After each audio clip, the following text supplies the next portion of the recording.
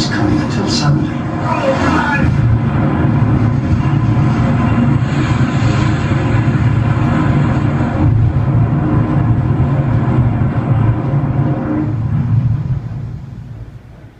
The next thing you know, you are being pulled through heavy smoke away from the intense flames. You are one of the fortunate ones as the kamikaze plane disintegrates on impact, ripping open the side of the gun mount, with a major explosion from the bomb it was carrying, which in turn ignited the adjacent powder magazine, starting a major fire. 6 of your buddies who were only feet away from you were killed.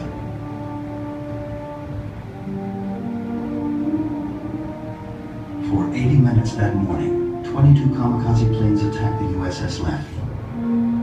The men of this brave ship fought off most, but in the end, she was hit by 6 kamikazes and 4 bombs. Yet still she remained afloat, earning her the nickname, the ship that would not die. On April 16, 1945, 26 men along with the 6 young men inside this mount died during the attack.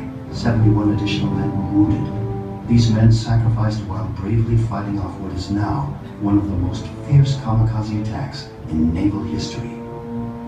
They were someone's son, brother, grandson, even father, and this day they gave all for our country. We now honor them by providing you a small look into what they experienced that historic day. We must never forget their service nor their sacrifice for our nation.